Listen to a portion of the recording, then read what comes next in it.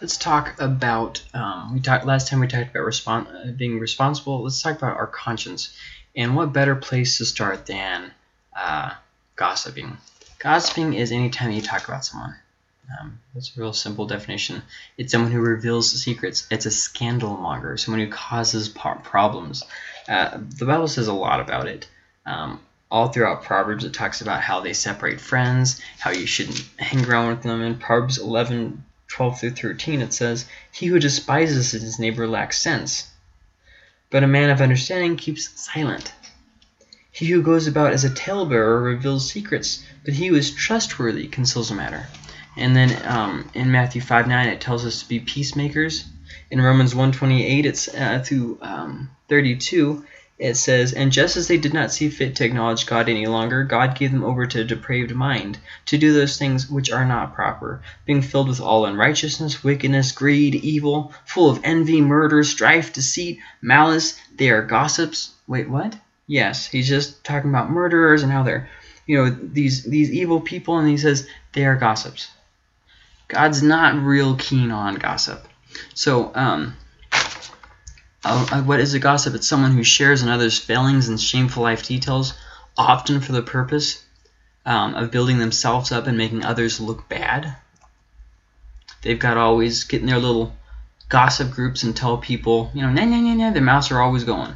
Gossipers are not always self-aware. They're not always aware that they gossip. Many say that they were just saying or asking for prayer or just wanted to let you know, or etc. They usually criticize everything. Gossipers try to get you on their side with sometimes even half-truths, things that didn't really happen, but maybe it makes them sound better. So the fill in the blank there is on their side. Don't listen or join in conversation. If somebody's gossiping, either let them know it's wrong and put an end to it, or leave or something, but don't join in and don't listen.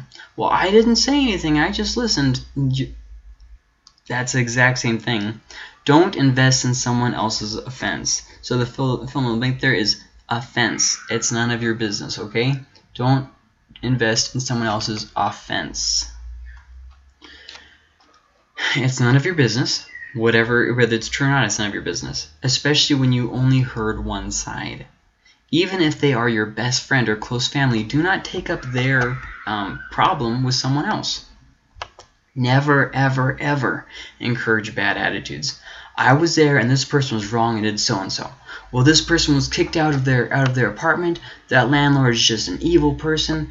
You don't know. Stay out of it. There is such a thing as just staying out of it. I know we live in a society where everybody has to feel like they always have to say everything about everything and then post it online and all kinds of stuff. But you don't have to say anything, especially if it's not smart to say anything. So be the voice of reason. Be the voice of reason. Make peace where there is chaos. Go into a chaotic situation and bring peace and closure to it. Gossipers dwell on past offenses and cling to attitudes. It's always about what was done. Even if it's long in the past, it's still something that's very real to their minds. They will make problems and issues where there are none, or where there wouldn't have been if they just would have kept their mouth shut. They frequently get in fights. Why am I saying this? With what attitude am I saying this? What's the underlying attitude? Think about things before you say them. Think about it. Is this something that I should be saying? So that takes us obviously to the next logical place. Rebuking someone. How do you rebuke another Christian? Obviously with love, but what does that look like? So Matthew 7:1-6 talks about not being a critical person. So you don't want to approach somebody about something if it's not necessary.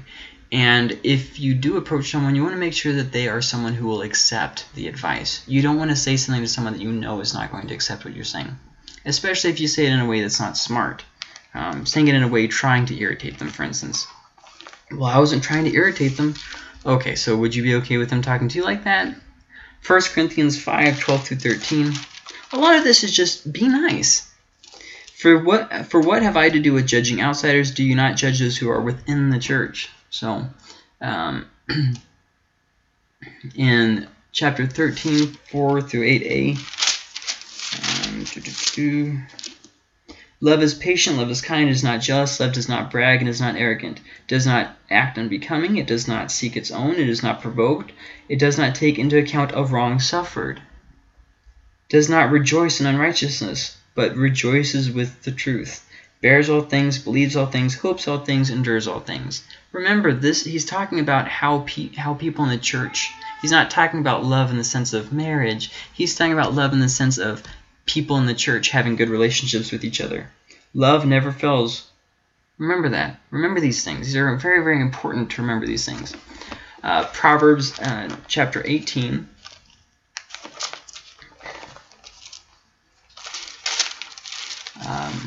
Verses 7 through 8. A fool's mouth is his ruin, and his lips are the snare of his soul. The words of a whisperer are like dainty morsels. They go down into the innermost parts of the body.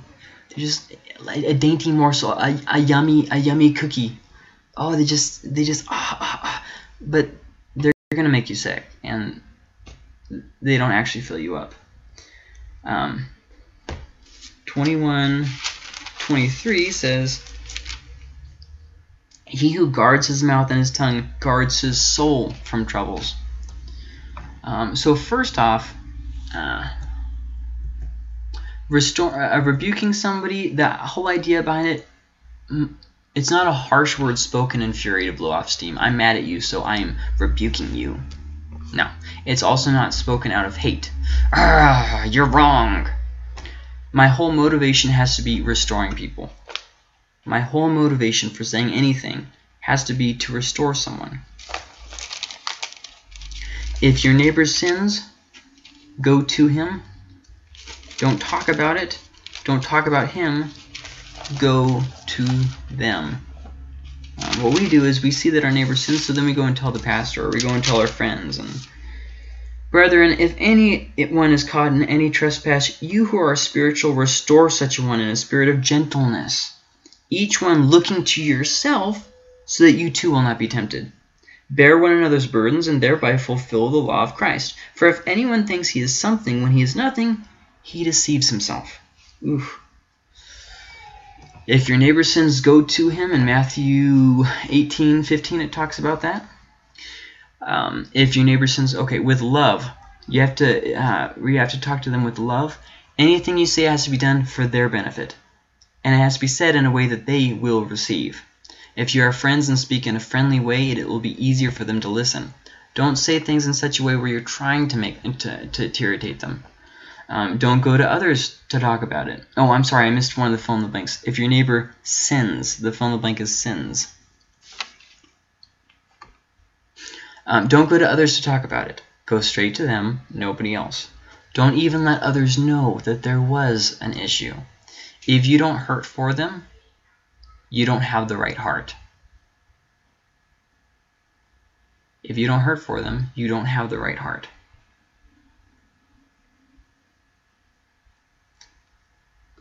I really feel like that's a very important part. If you're not hurting for them, you don't have the right heart. You're not doing it with the right motivation. Well, I'm just tired of dealing with them. Pray first to ensure you have the right attitude. Don't approach someone if it has already been dealt with. If it's in the past, let it go. A lot of issues don't even need to be addressed anyways. Don't approach someone if it's not in your authority. For instance, if someone is outside the church, don't go and use the Bible as a weapon. If it's someone else's child, don't go and nag that person's child. I once saw one girl come to church, and she wore this dress, and she looked so pretty, and she was so excited about her dress, and someone instantly nitpicked her. She didn't wear it right. It didn't fit her. It's like, are you being serious? You cannot change everyone else or the circumstances, only yourself. So the fill in the blank there is change. Actively pursue peace. Unity depends on you. You have to actively go and try and resolve the issues.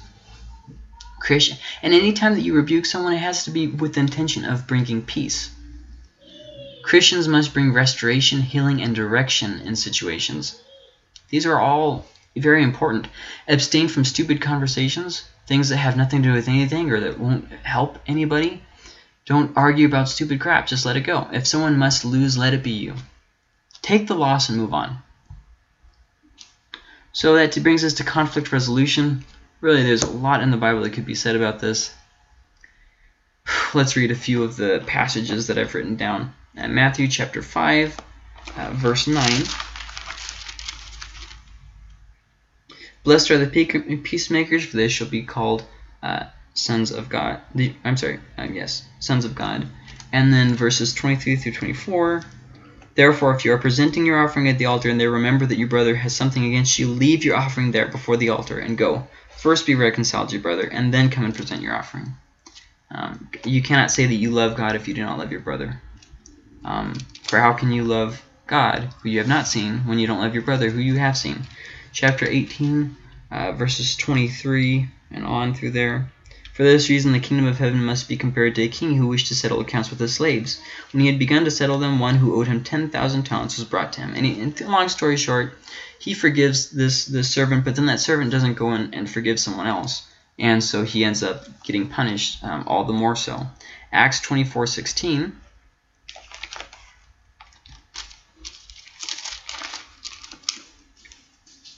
In view of this, I also do my best to maintain always a blameless conscience, both before God and before men. Really just important stuff that you learn to have a clear conscience, and you learn to help other people, and you just learn to not make your life all about you. Romans 12, 9 through 14 says, Let love be without hypocrisy, abhor what is evil, cling to what is good. Be devoted to one another in brotherly love. Give preference to one another in honor, not lagging behind in diligence, fervent in spirit, serving the Lord, rejoicing in hope, persevering in tribulation, devoted to prayer, contributing to the needs of the saints, practicing hospitality. Bless those who persecute you, and bless and do not curse. Rejoice with those who rejoice, weep with those who weep. Don't beat them over the head because they're weeping. Rejoice with them, and then weep with them if they're weeping. Really just good stuff there.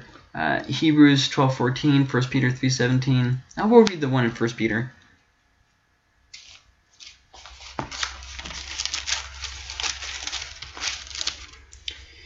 For it is better if God should will it so that you suffer for doing what is right rather than for doing what is wrong. So let's talk about conflict resolution. Okay. Things that seem small to you are big to others, and vice versa. You can't say, oh, it's not a big deal to me, but is it a big deal to them? Put other people first. So the fill in the blank there. To others. Only go to the person you are in conflict with. Never go to anyone else. If the pastor absolutely needs to get involved, get him involved. If you're trying to rebuke someone, and the Bible makes this absolutely clear in Matthew 18, if you're trying to rebuke someone and they won't listen, you take someone else with you. They still won't listen, then you take it to the pastor, the leaders of the church, and then they handle it from there. And make sure that it's actually something that needs to be addressed. Sometimes it's things that we just don't like. So you always must forgive even if you were wronged. So the fill in the blank there, forgive. You always must forgive. And just a little side note there, it's hard to forgive if you won't forget. You have to move past it. However, with that being said, so okay, don't harbor it in your memory. But here's the thing. If someone molested your child, you should not forget in the sense that you would trust them alone again, but you would still have to forgive that person and forget it in the sense of not harbor it in your memory.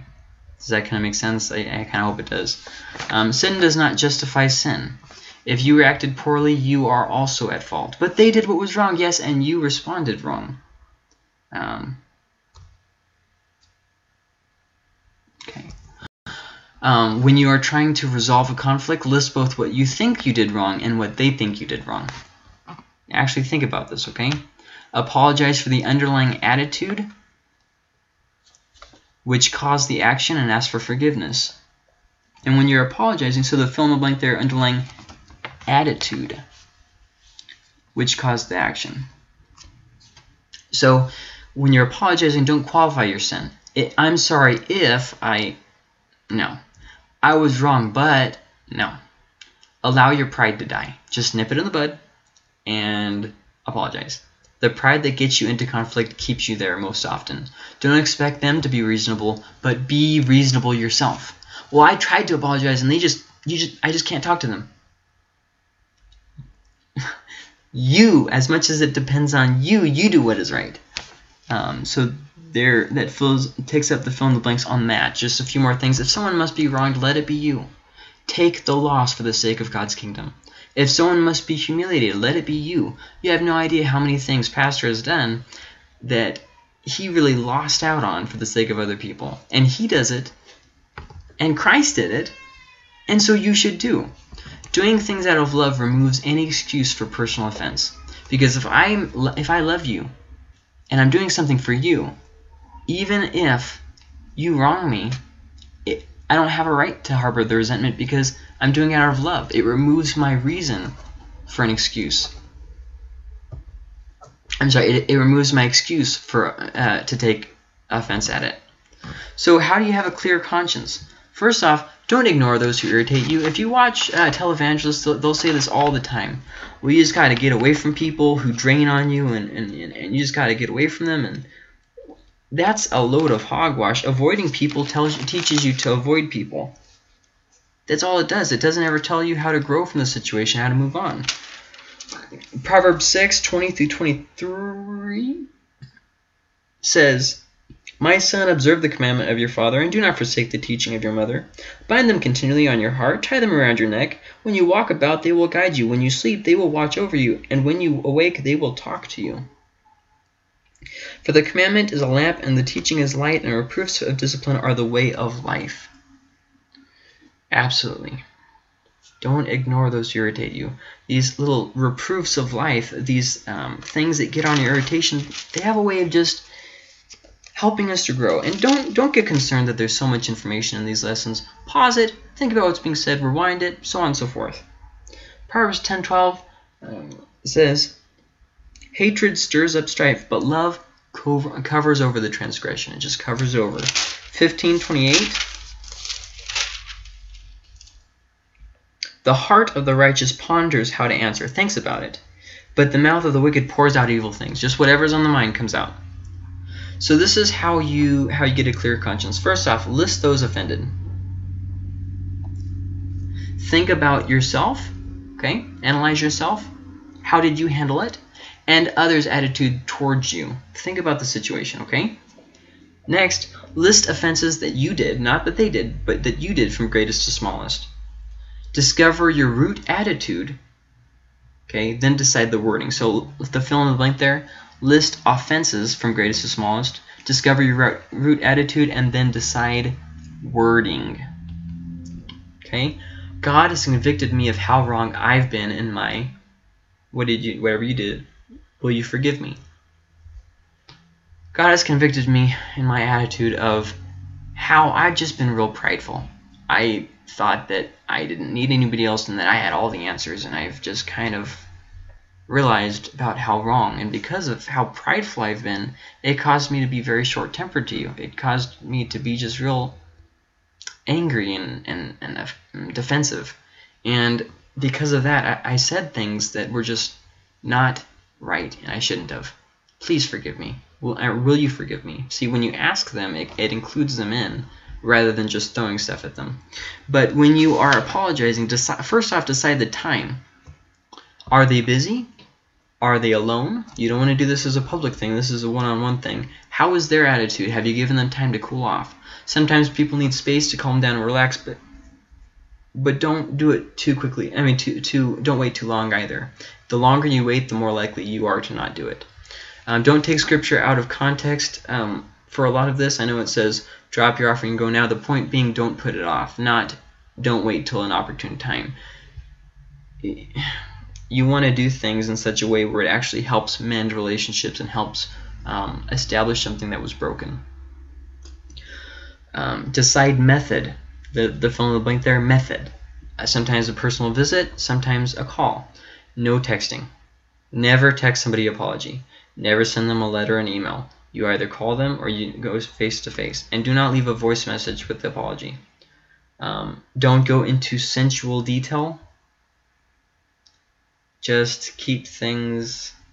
You don't have to talk about your lusts and things that nobody needs to know.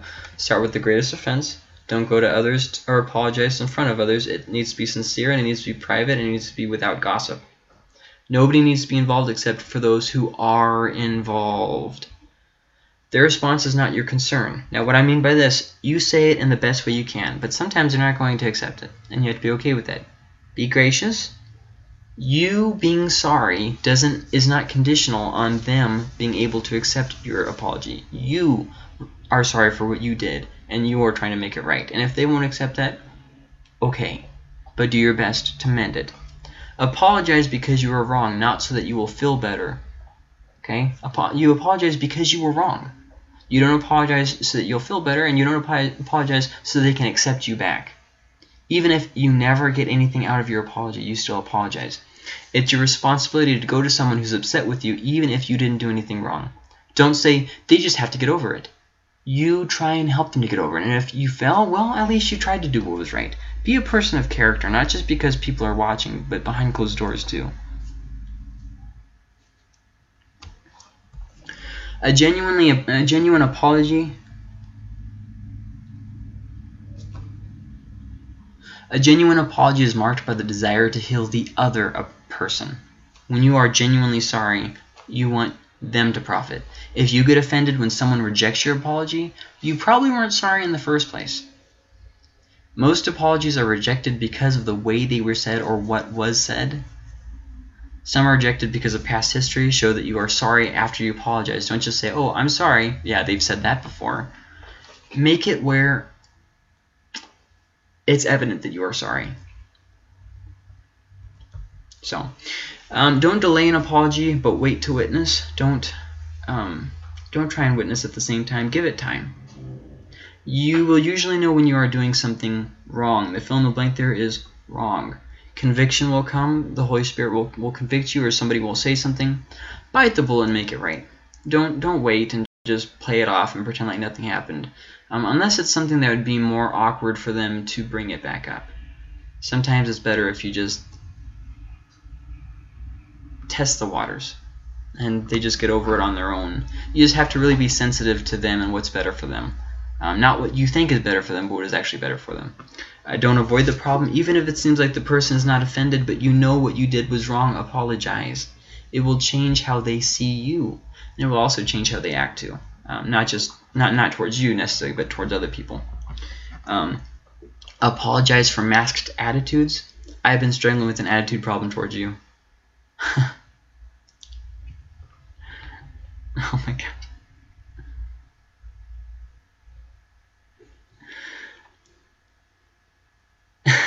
Let me come back to that. Okay. Let me just stay on course. Okay. I'm staying on course. Okay. Apologize for masked attitudes. I have an attitude problem, and it's not your fault. It's my fault, and I've just been struggling with this. Never ever under any circumstance apologize for sins, especially to the opposite sex, that have to do with sinful habits. You know what I'm saying. If you're a woman, you should not be confessing about lust to the guy. Just no. Bad idea. Don't say an apology that is going to cause a conflict. For instance, I really don't like you and I'm sorry. You're trying to heal them, okay? Apologies are to resolve conflict. I know a lot of people make apologies about you. It's all about you. It's a burden, and apologizing and forgiving, it helps you to just let go. Yes, absolutely it does help. But the main point is not to let go.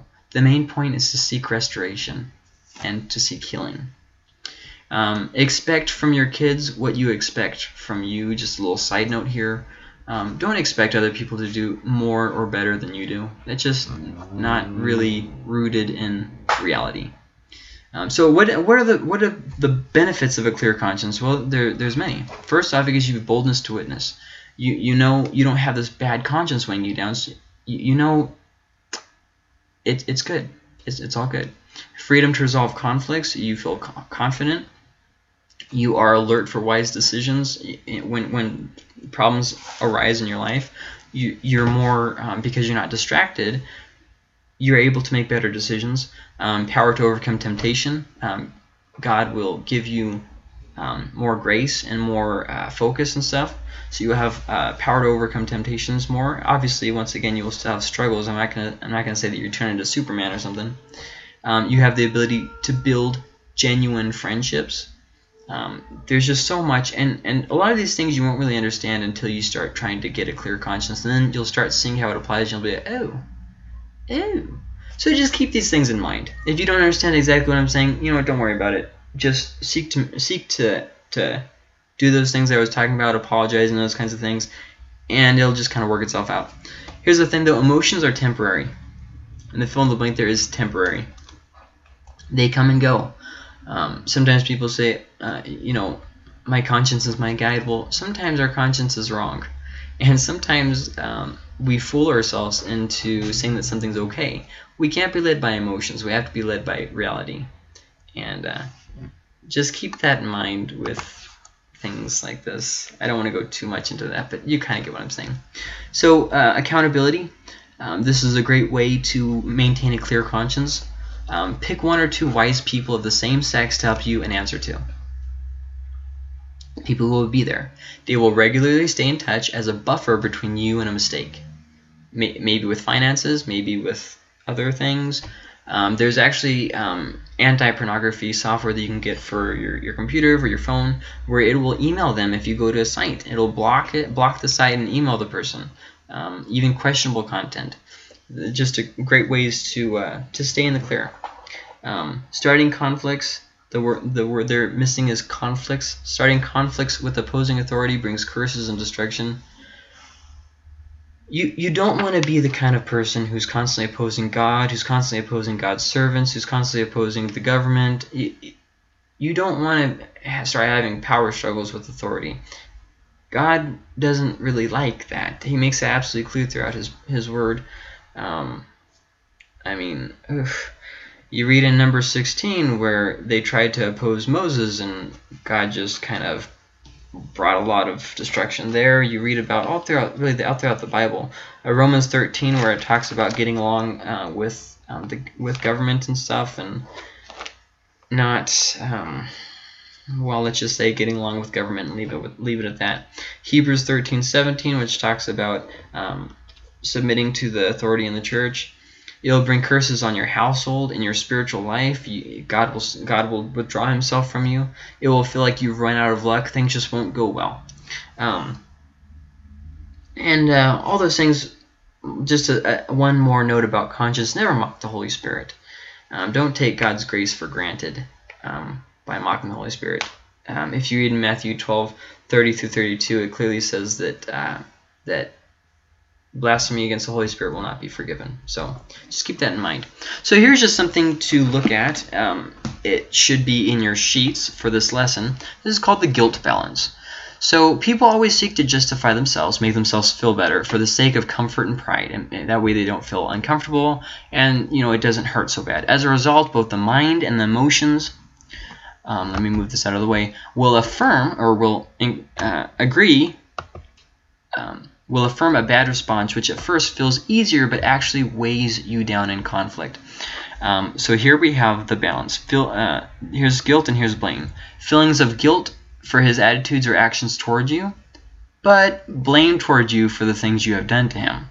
So when you apologize with no blame to justify and balance past wrongs, their guilt intensifies. And Romans 12 talks about it as putting burning coals on their head.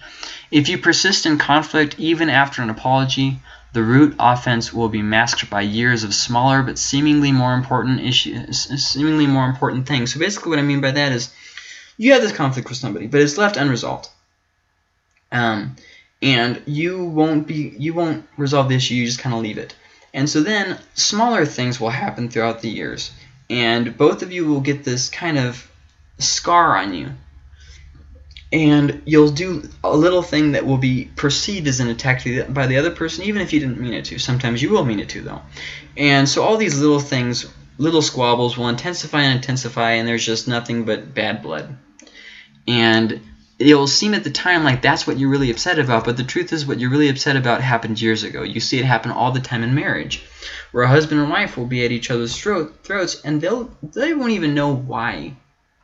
It won't be a part of their mind. They'll just remember that they're irritated with the person. So here's the problem with all this, though, is you become whoever you resent. the reason for that is whatever we aim for is whatever we hit. So here's us over here, this guy right here. And we can either focus on God, or we can focus on the person we don't like.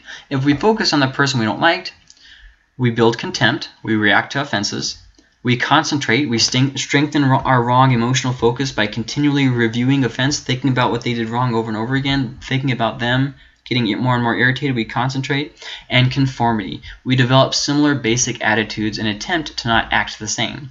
So even though we may not be doing the same action, we have the same attitude. But here's how we should have our focus. Conversion, born again, we focus on God. Concentration, strengthening emotional focus toward God by comparing His actions and attitudes with our actions and attitudes. That other person isn't a part of the focus. You are focusing on God and then comparing yourself to God, not others. 2 Corinthians, actually I'm not sure where this is found. I hate it when I have a brain fart, but it says, when you compare yourself by yourself, you're not wise. Conformity, concentrating on Christ and His Word allows you His Spirit. His Word allows His Spirit to produce basic changes. 2 Corinthians chapter 3, verse 18. 2 Corinthians chapter 3, verse 18 says, "But we all, with unveiled face, beholding as in a mirror the glory of the Lord, are being transformed into the same image from glory to glory, just as from the Lord the Spirit." And then Mark 12:30 says,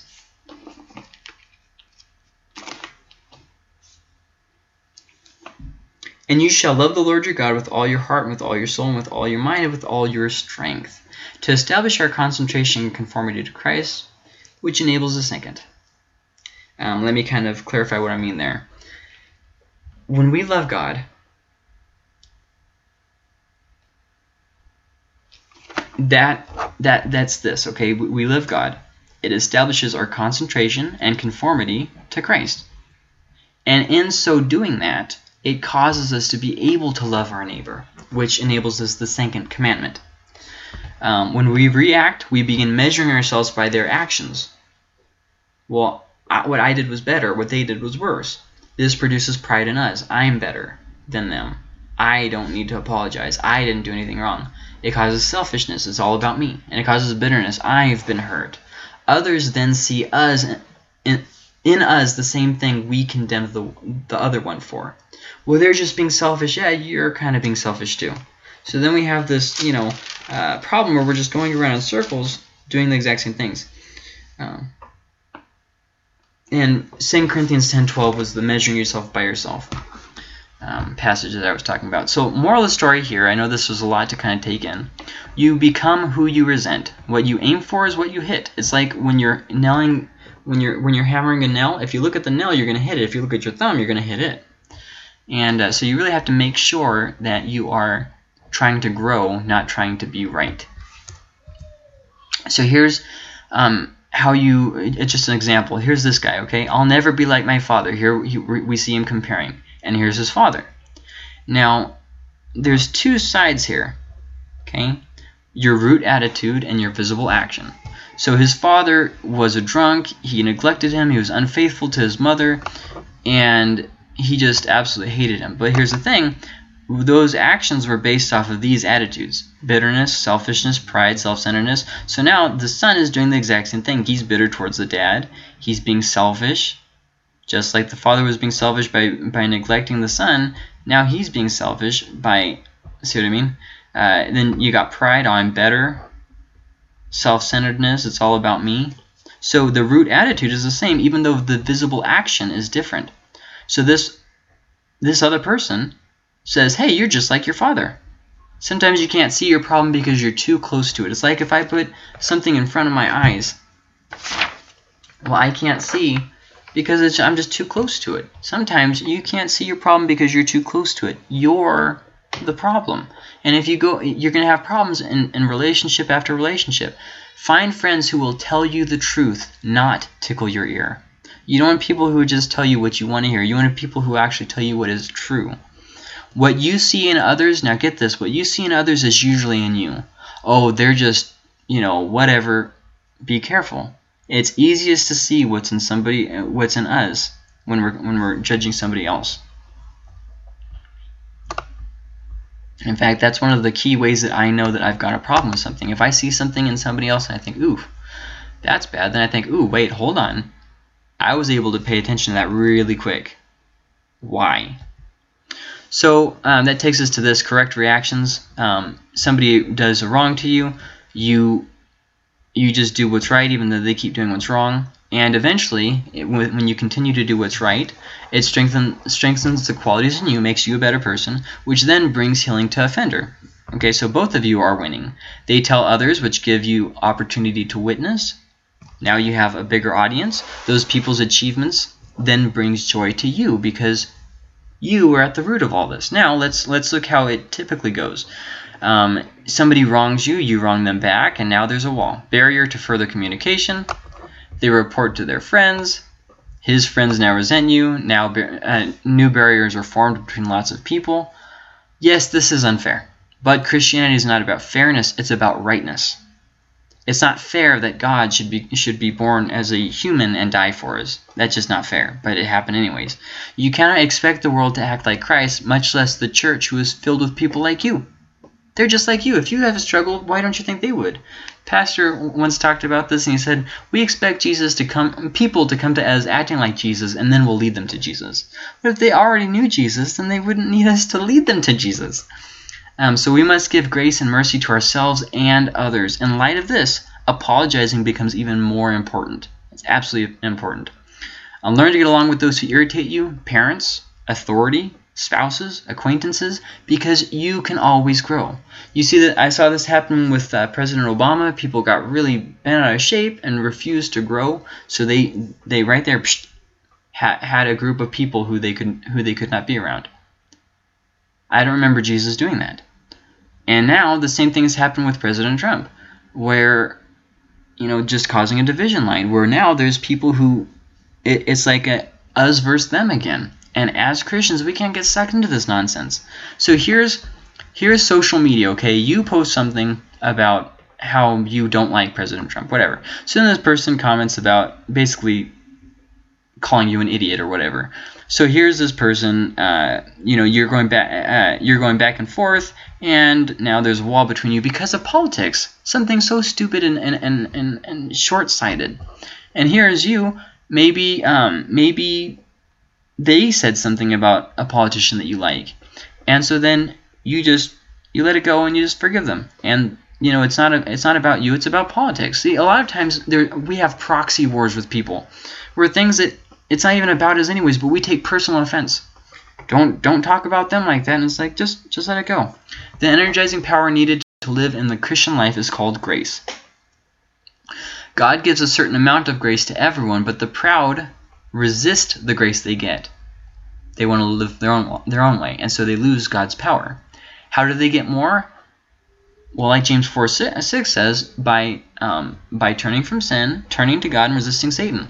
Whenever we are humbled, we receive at that moment an added measure of God's grace. So here's us being humbled by somebody, and here's us extending grace to someone else because God has given us grace.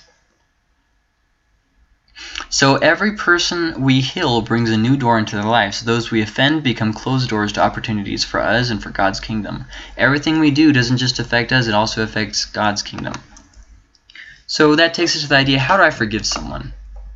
How do I forgive someone? Well, let's look at this. First off, prayer is a priority. Prayer. You gotta get your mind clear. And here's the thing, when we pray, a lot of times God won't change the situation, He'll change us. And that's absolutely essential for forgiving someone. Pray for grace, pray for wisdom, pray to help me forgive. Step back from the problem briefly. Don't leave it. You need to address it, but just step back for a second. Look at it, try to look at it objectively. Pray for their well-being. Instead of gossiping about them, talking bad about them, stop talking about them, and instead pray for their well-being. Lord, I pray that you bless them. I pray that you would just help them to heal and to grow. See what I mean? Now your perspective is going to change, and keep doing this. Okay, worship God. Just get alone and pray and read the Bible and listen to worship music. Just get alone and get away from it for a little bit and just worship God, and your attitude will change. There's a story in 1 Samuel where King David has men, and his city was destroyed. All of his things were taken. Their families were taken captive. And everybody was so upset they wanted to kill King David. But instead, he goes to the Lord and he just prays and it says that he strengthened himself in the Lord. So just get alone and worship God. Stop justifying your attitude. But they did this. As long as you justify your attitude and think about what they did wrong, you'll never be able to forgive them. You've got to just stop thinking about it and let it go. Don't separate yourself. Sometimes we feel alone because we are alone. We sit in our house all day thinking about how everybody else is wronged us, and we can't honestly expect to grow like that. Combat thoughts with Scripture. When something comes into your head, decide what to think about. That's not true. This thing that I'm thinking, it's not true. And I refuse to let it have appear. Instead of thinking about that, think about something else. The Bible tells us to think about things that are good and honorable. If there's something that keeps attacking you about how they don't deserve forgiveness, start memorizing Scripture that talks about forgiving. If you don't forgive others, I won't forgive you. We forgive because we have been forgiven. Things like that. You go over and over and over again, and eventually you see anytime that somebody wrongs you, it's between them and God, not between them and you. You have no right to harbor that grudge. And I know that's hard because there's a lot of things that people do in this world that's really bad. Really, really bad. They go behind us and they say things that are not true. They kill people. They steal from people. They're just not good. There's evil everywhere. But it's between them and God in the end. So think about blessings. Think about the blessings you've received. Think about blessings you could do for them. Think about the positive aspects of their character. Well, what if in the case of, hey, this person molested somebody? That's going to be a little bit difficult. Maybe you won't be able to do that one. Just do the things that you can do. Is it based on reality, or did your mind run wild? Sometimes we see the worst in people. Don't only look at the bad. See others' pain and see their point of view. Why did they do what they did? What were they thinking? Try and put yourself in their shoes. Do it quickly. Don't postpone fixing your attitude. The longer you leave the bad attitude just running wild in your mind, the harder it will be.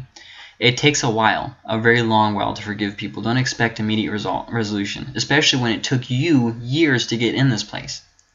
Strong sin doesn't just appear in our lives. It's a process. Okay, remember that. So how to correct someone? First off, check your own attitude.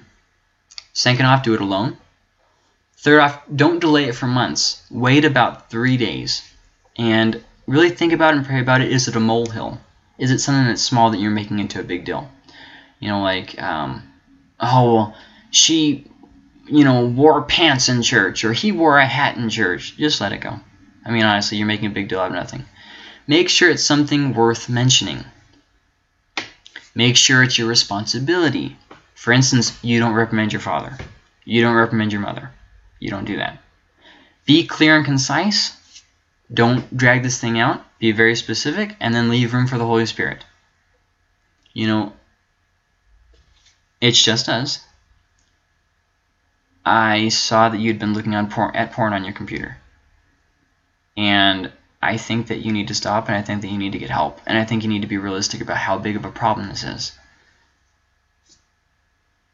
That's it. You don't have to say anymore. You don't have to go on and on and on and on. It's like a 10-second thing. Stay on target. Mention what one thing they did and why it was wrong, if they need it. Sometimes people just know what's wrong. You don't want to. People know that looking at pornography is wrong. Well, maybe not everybody, but a lot of people know that looking at pornography. Well, sometimes people know that looking at pornography is wrong. And if they don't, then you can enter into dialogue talking about what the Bible says. So stay on target. Don't just go wild nitpicking them about this and that and the other thing. What is the problem? Because if you talk and say, hey, you're doing this, the knee-jerk reaction that they're going to have is to defend themselves. So you can't be surprised when they do defend themselves. People respond better when you know them. If you really, if you're going to people that you don't know, you're probably not going to get a good reaction. So here's how not to correct someone. Do not invent rules for the church. We're a fragrance-free church, so you need to not have fragrances on. Okay. No hats in church. We don't have that rule here. The KJV is the only Bible. No, once again, not a rule. So just one last note. One of the quickest ways to get a teenager to distance themselves from you is to nitpick. Going on and on. You don't like their hair. You don't like their clothes. You don't like their music. You don't like their taste in movies. They understand. You don't like them. let it go. Especially the older you get, the harder it is to adapt to the new generation. It's always harder to do that. That's just a fact of life. Notice the positive. That's not how. Like I said about the girl wearing the dress. That's not how you wear a dress. How about you say, "Wow, you look really nice in a dress." I mean, just be nice.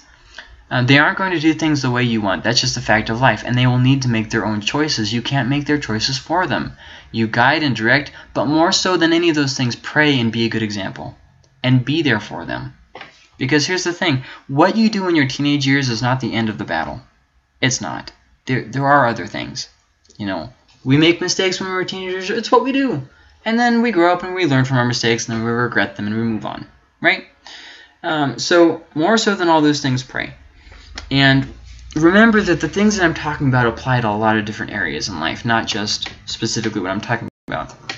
They will resent you for protecting them from harm. Only give wisdom at key times or if asked. If you always have 2 cents, you won't have any sense to give. So if you have any questions, please ask them below. Other than that, the next lesson is lifestyle, the Christian lifestyle.